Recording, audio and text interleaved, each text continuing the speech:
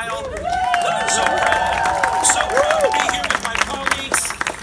We're living in a time of such deep skepticism in our country, but here in our state, we're showing that a part-time citizen legislature can get more done for bold climate action than our friends in Washington, D.C. working double time.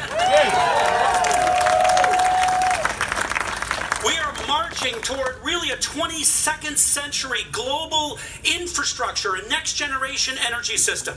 It's been years and years and years of work.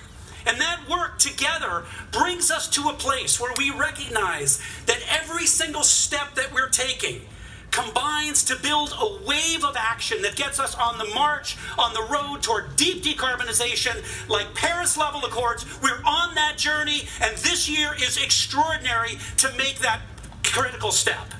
Hey. You know, for us here in Washington State, climate action is not an academic white paper. It's real people living real lives. It's labor with next generation jobs. It's disproportionately impacted communities. It's so many people who've come together to say we can build a 22nd century energy system that is extraordinary. This day is about passion and heart and soul and commitment. Your part-time citizen legislature, led on this issue so much by Representative Joe Fitzgibbon, Representative Tarleton, and so many others, are so deeply committed to our grandchildren's grandchildren. Thank you very much.